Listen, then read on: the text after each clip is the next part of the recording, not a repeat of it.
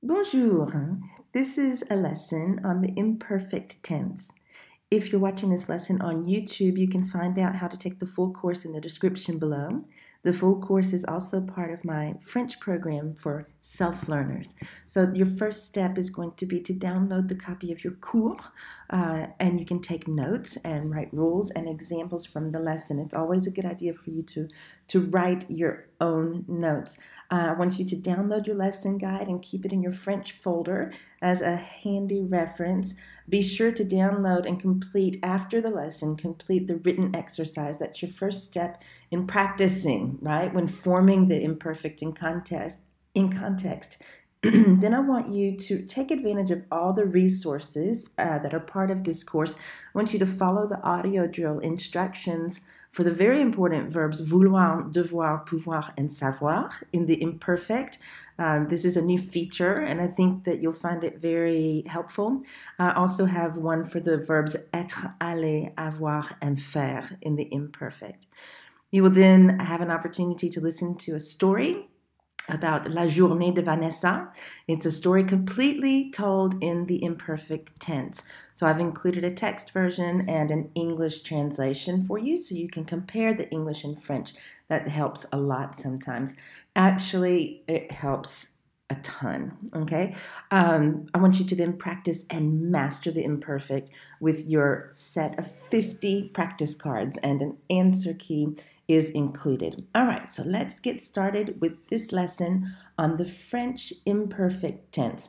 So the imperfect is just one of the ways that you can speak in the past. I'm sure you've already dabbled around with, or maybe even learned completely, the passé composé. The first thing I want to tell you is what the difference is between the imparfait and the passé composé, because they're two different ways of speaking in the past, equally important, okay? The imperfect you'll probably find is a lot easier to form than the passé composé. Okay, whoops, didn't mean to do that. So let me tell you, the imparfait, first of all, does not require a helping verb. So write that down on your cours. It doesn't require a helping verb like être or avoir. And it doesn't have a past participle either. Okay, so you don't have to learn any irregular past participles and things like that with the imparfait. Finally, the imparfait is used to give details or description, let's say. Descriptions about the past, okay? Now, that's the imparfait. What about the passé composé, right? The passé composé, let's remember that's used to talk about things that happened, okay, in the past. So you're going to use the passé composé. Sorry, guys.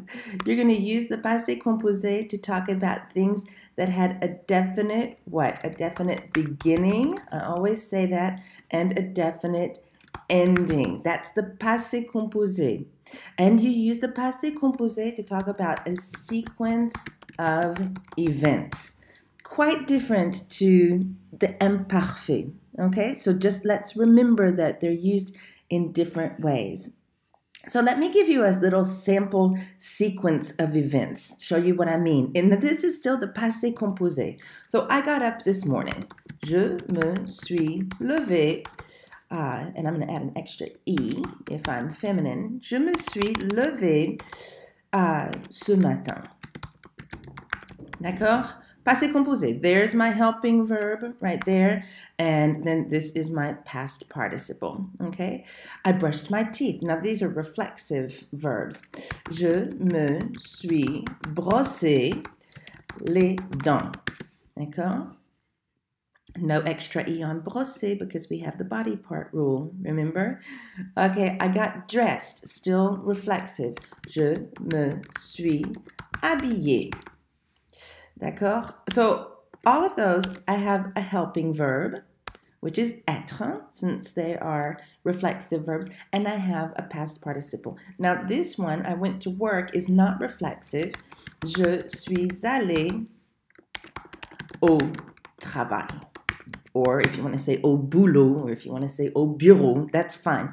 Passé composé, do you see that sequence of events? These are things that all happened. They had a beginning and an ending.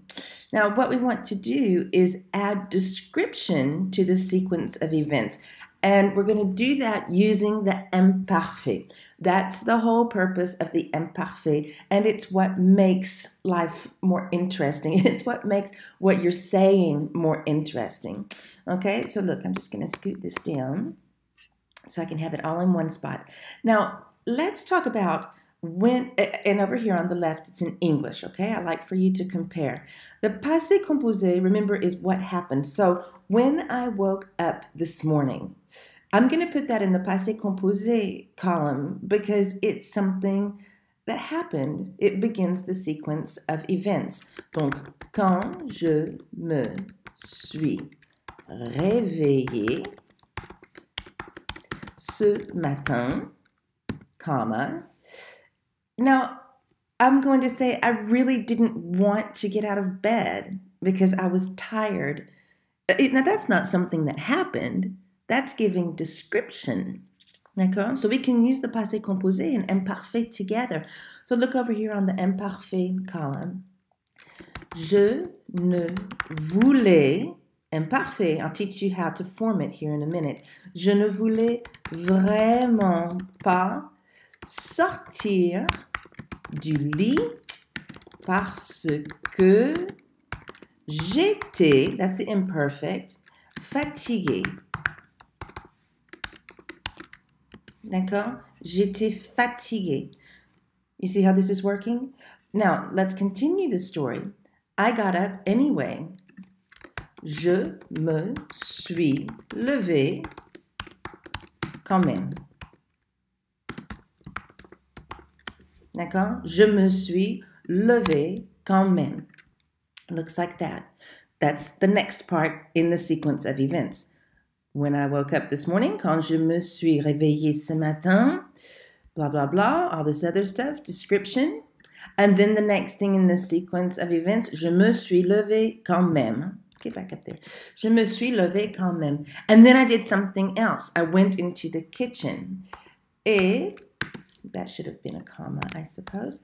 Et je suis allée où? Dans la cuisine. D'accord? Je suis allée dans la cuisine. I did it. It happened. Now look, when I got in there, in other words, when I arrived, that's going to be passé composé because it happened. Alors, so let's start with the passé composé column.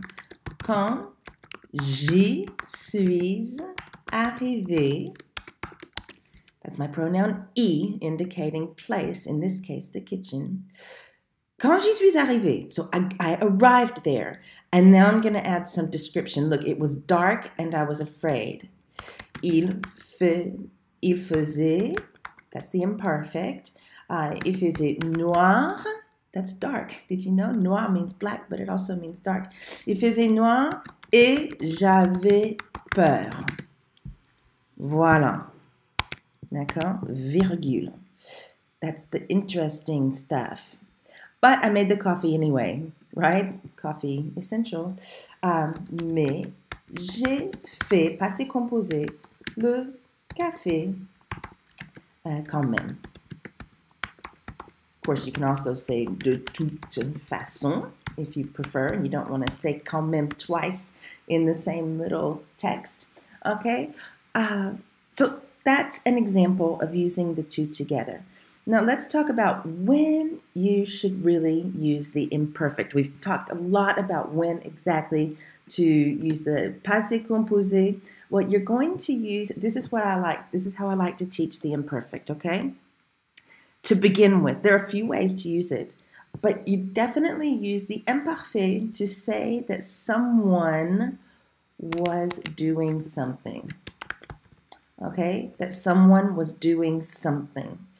So that's why I've written here was plus verb ing or were plus verb ing. You see all of that?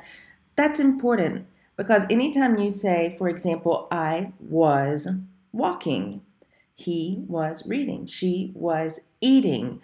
I guess I should have put one in there for we were doing something, right? So we were talking. D'accord? Was, were, verb, ing. Now look, I'm going to show you here, before I even show you how to form the imperfect, I'm going to show you what this looks like. I was walking. Je marchais. All right? Because the verb marcher is to walk, right? Marcher. That's just one word, marcher.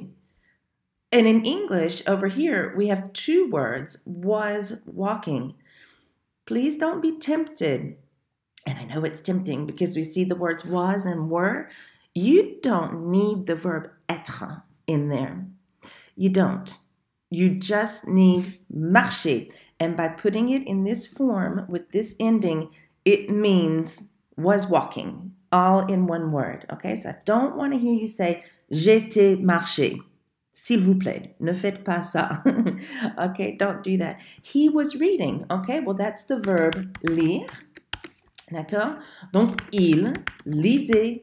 Again, I have no place for the verb être in there. She was eating, manger. D'accord? Elle mangeait. D'accord? And we were talking. We were talking. Nous parlions. You see? So that's one way to use the imparfait. Someone was doing something. Okay. Now you also want to use the imparfait to express what you used to do. What you used to do. Okay? Not just something you did once or twice. This is something you used to do over and over and over, something that repeated itself regularly, okay? Repetitive nature. That's very important because we talked about the passé composé. That's what you use when you have a sequence of events. Something had a beginning and an ending. The things that you used to do in the imperfect, of course, they also had a beginning and an ending. I get that. I mean, you know, if you used to... When you were a kid, you know, you used to play in the park after school. Well, that's not something you did just once, right? It had a repetitive nature. That's the imparfait. So look, let's do some translating here. Again, I know I haven't told you how to form the imperfect yet, but that's the easy part, guys. The most important thing is gonna know, you know, for you to know when to use this tense. Okay, so when I was little, quand j'étais petit or petite, okay, in the summer, I used to always go to my grandmother's house. Alors, pendant l'été,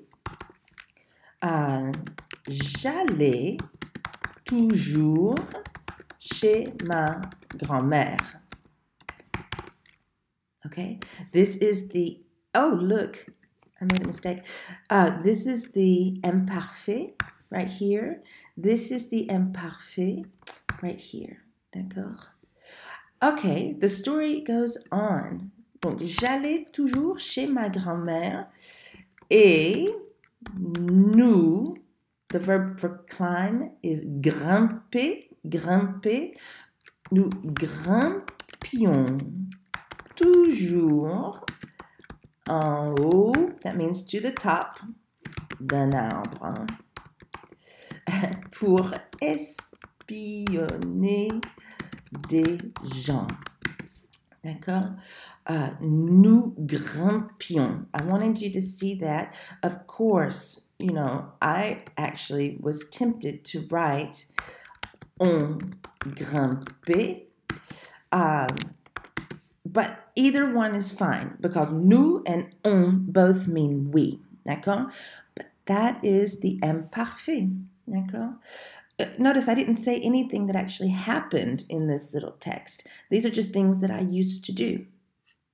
Now, the passé composé, a sequence of events, beginning and endings. Let's say, look, I'm going to put this down here. Let's look at this. Don't ask me where I get these examples, but so one, we're going to use the imparfait and the passé composé together. Once, when I was 10 years old, alors, Une fois, quand j'avais 10 ans, d'accord? This is the imperfect. I was 10. I'm setting the scene. I was 10 years old. What did I do? Well, I caught a cricket and I ate it. Those are two things that happened. You know, I grabbed that cricket, and that grabbing of the cricket, catching of the cricket had a beginning and an ending, and then popped it in my mouth, and it was over with. Two things that happened, sequence of events. Donc, j'ai attrapé un criquet et je l'ai mangé. I'll let you decide if that's a true story. Okay, so voila. You can see here, again, I'm just pointing out imparfait, no helping verb, no past participle. Like down here in the passé composé, you have both of those, right? Helping verb, past participle. Okay. Now, that's the hard stuff. Forming the imparfait is not difficult. There's only one irregular verb in the imparfait, and that's really nice. I mean, we have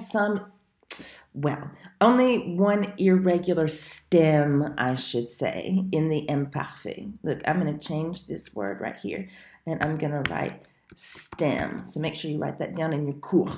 There's only one irregular stem in the imparfait. There are a few verbs that I'll show you in a couple of minutes that have some little irregular things about them. But your irregular verb is être, okay? Right here, être.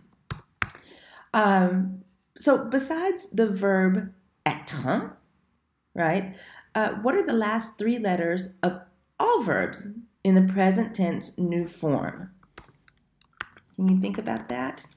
Yeah, you know this, okay? So the last letters are O-N-S, right, of the new form in the present tense. Look, knowing the new form of your present tense verbs is going to be very important in forming the imparfait. But generally speaking, the new form is not the hardest one in a present tense conjugation. And why? Because of the ONS that's on it, right? So to form the stem, you know, when you're forming tenses in French, you very often begin with a stem. And what that means is just the first part of your verb. And all different tenses have different ways of forming stems. You'll see that. This may be the first time that I've talked to you about forming a stem. But yeah, so that's the part of the verb that you're going to need to have, and then you're going to have endings to add on to it. Okay? So you need to know the new form of the verb. And that's what we were just talking about. Donc, new form of the verb in question. So once you've found the new form of the verb, you're going to take off that O and S, and then voila, you have the stem. Okay, so let me show you what I mean. If we have a verb like finir, what is the new conjugation of finir? Donc, nous finissons. Everybody agree? Nous finissons. So there you have your O-N-S. So you see this F-I-N-I-S-S right here? Well, guess what? That is your stem. Okay? And put a little dash next to it here because you can't just have the stem. You have to have endings to go on there. So nous finissons, we finish, we are finishing. When we put it in the imperfect, remember it's going to mean we were finishing or we used to finish. D'accord? So the imperfect endings chart, let's do this together and fill it in on your cours with me. We are going, let me just scoot this up. So let's start with the je form. So you're going to have a verb and then your ending is going to be AIS. D'accord? C'est pareil pour le verbe, pour tu, d'accord? Ça va être AIS. D'accord? For il, elle, and on, you'll have your verb stem, and then your ending will be AIT. The new form, you'll have your stem, the ending will be IONS. The vous form, your ending will be IEZ. And then for your il, elle, third person, plural, you have your verb stem. And then this is a long ending, A-I-E-N-T. Okay, I'll tell you how they're all pronounced here in just a minute. So let's take this verb finir, right? Because that was what we used in our example. And let's write some sentences. And now look, here in the left, for the English, I have written these in two ways. I was finishing my homework. I used to finish my homework. It's because it depends on the context and what you want to say. But for both of these, you're going to use the imparfait. Donc, je finisse. Now look, that's my stem, right? And then I have to grab my ending from up here.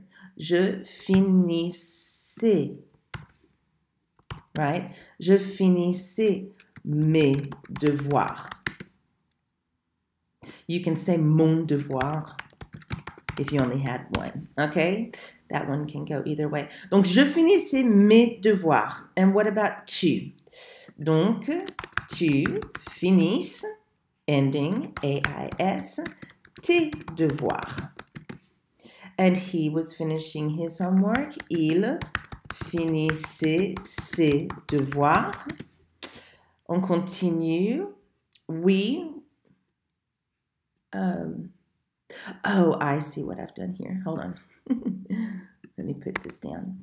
So she used to finish her homework. Elle finissait ses devoirs. And then we, I put this here so you could see the on in action. On finissait nos devoirs. I really wanted you to see that because you might not be too used to using on to mean we. When you use on, you always have to conjugate it in the singular way. Okay, so with an AIT and not an IONS.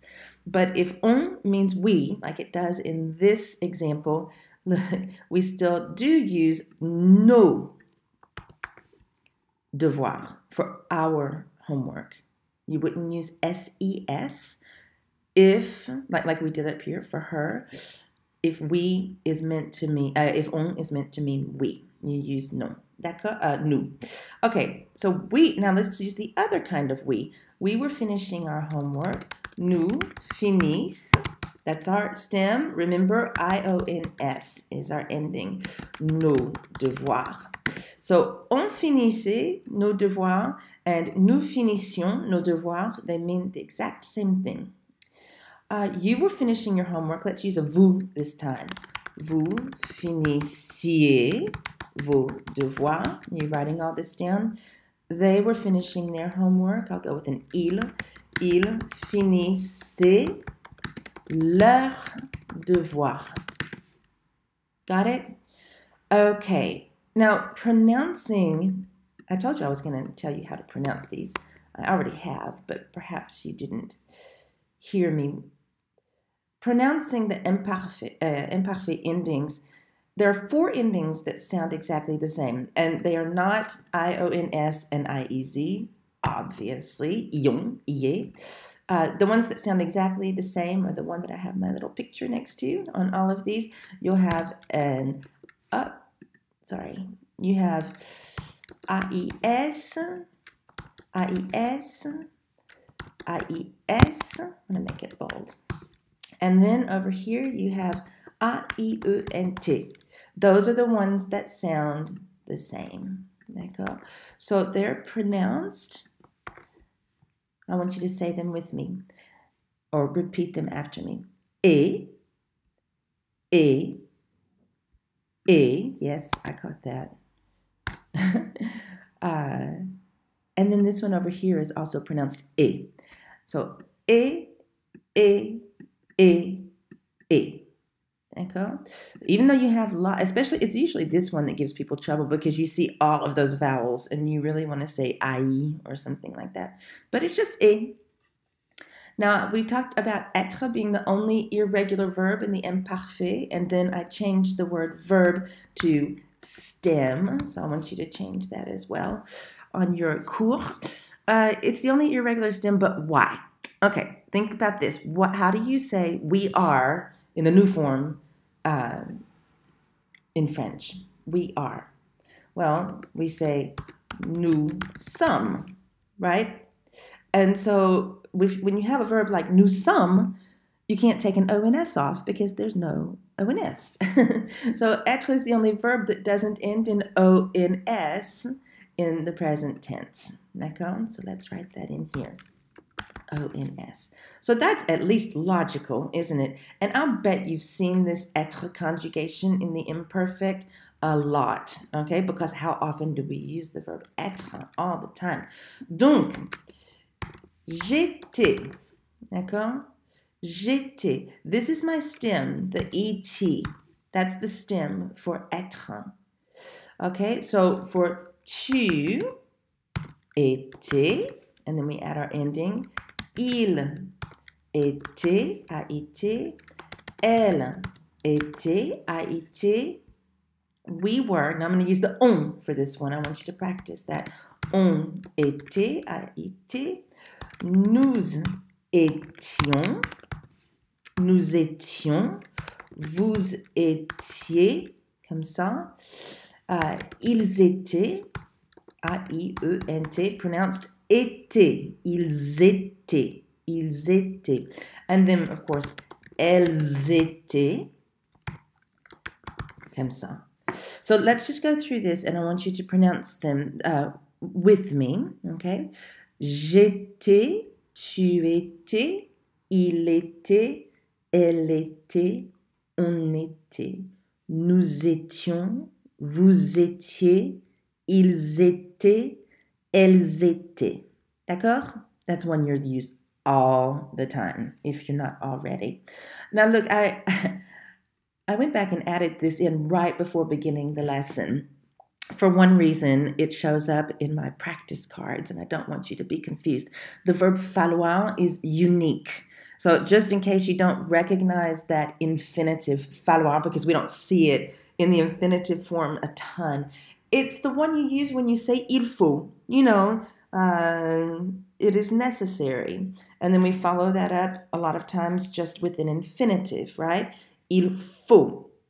Well, this verb doesn't have a new form. It just doesn't. You can only use it in the il form. So I didn't want you sitting around saying, gosh, what's the new form of falloir? Because you can't say je faut. No, the only thing that can faut is il. It's just like the verb to snow, right? Il neige. I can't snow. You can't snow. It can. And the verb pleuvoir. Il pleut. It's raining. I can't rain. You can't rain. It's the same with the verb falloir. So there's no new form. I want to show you because you have to learn this stem. And it's not an irregular stem. It's just a strange verb that doesn't have a new form at all. So your stem for the verb falloir is F-A-L-L. D'accord? So the only way that you're ever going to see it, since it can only be used with il, is going to be il fallait. That's the only way you'll see falloir in the imperfect. D'accord? Okay, now I have to show you some other verbs. If you have been good about learning your verbs in the present tense, when you learned regular ER verbs, you probably learned that the verbs ending in CER have something a little different about them in the new form.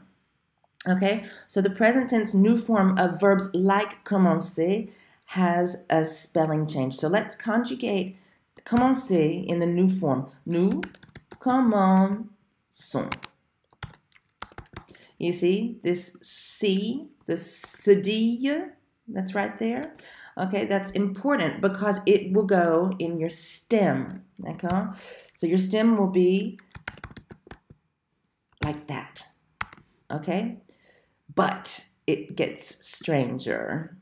Let me just copy that. Well, let's go on over here and fill in our conjugation chart for commencer in the imparfait. Alors, je commençais, tu commençais, il commencé, a été. And then let's skip down to il, plural, il commençait, a-u-n-t.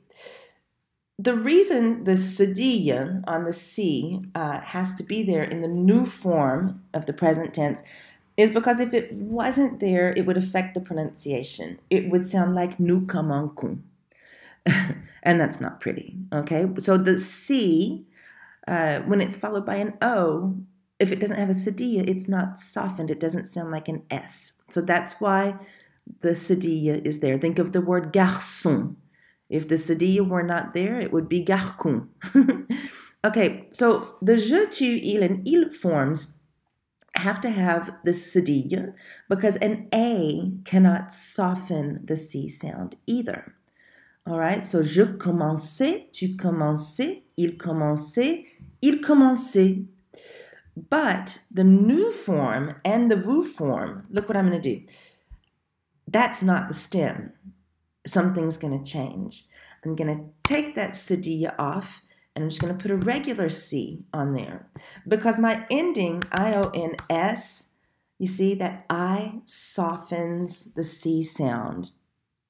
That French is just like that. It has to sound pretty, right? So, nous commencions. Nous commencions without a cedille. Same thing for the vous form. Look, we're going to take that cedille off, put a regular C and I-E-Z. Okay, commenciez. Vous commenciez. So try to retain that. That's for all verbs ending in CER.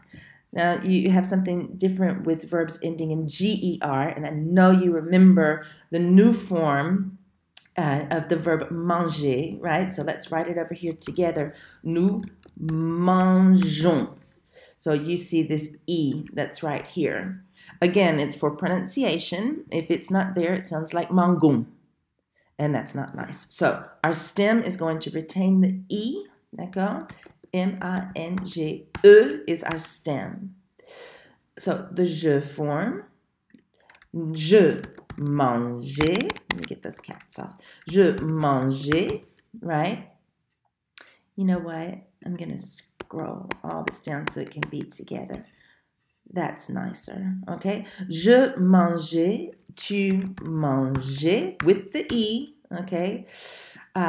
Il mangeait, donc il mangeait, because an A can't soften that G sound either. Let's skip nous and vous, because, yeah, there's going to be something weird about them. Il mangeait. You have tons of vowels there. It's still pronounced manger. The new form, and I'm sure you've already guessed this, we're going to take the E off because the I in your ending softens the G, okay? So let's try to remember that. Nous mangions and vous mangiez. Comme ça, okay? And I only have one more strange kind of verb to show you. And this one, if you're a grammar person, I think you're going to like it because it just looks funny in the imperfect, but you're going to be like, what? Seriously? But yes. Okay. So verbs that end in IER, let's just take étudier for an example. Let's write down the new form. Donc, nous étudions.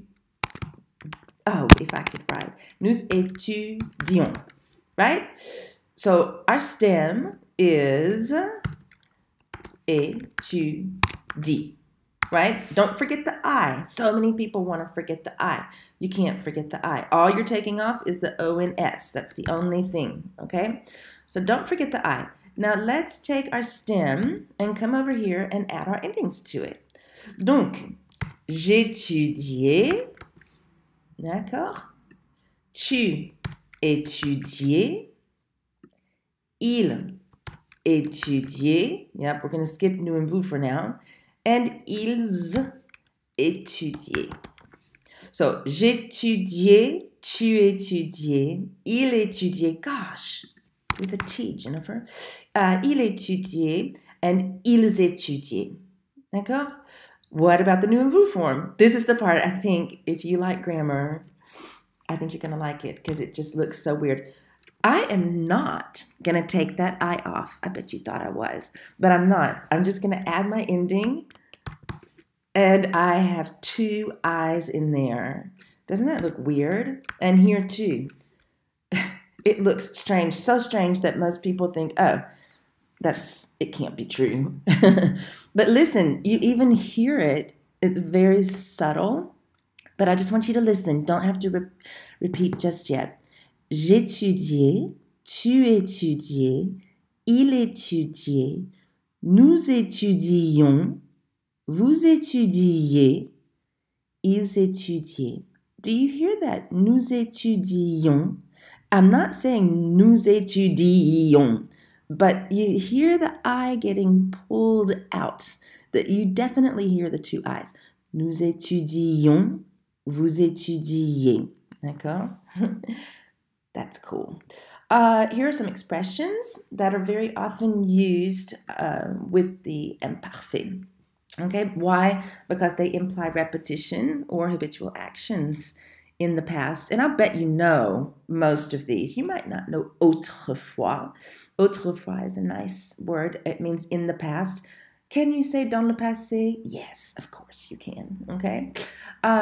Autrefois, chaque jour, chaque semaine, chaque année, de temps en temps, d'habitude, en général, fréquemment, généralement, habituellement, parfois, quelquefois, souvent, toujours, tous les jours, tous les mois, tout le temps. D'accord? So those, you know, they're good ones. It's definitely not a definitive list, but these are some that you will see over and over again when you're implying, remember, repetition or habitual actions in the past, which require the imperfect. Just a couple of examples, okay? So I was reading the newspaper. The first thing is the verb lire, so we're going to find the stem. Look, let's come down here. We're going to find the stem, okay? So the stem is nous.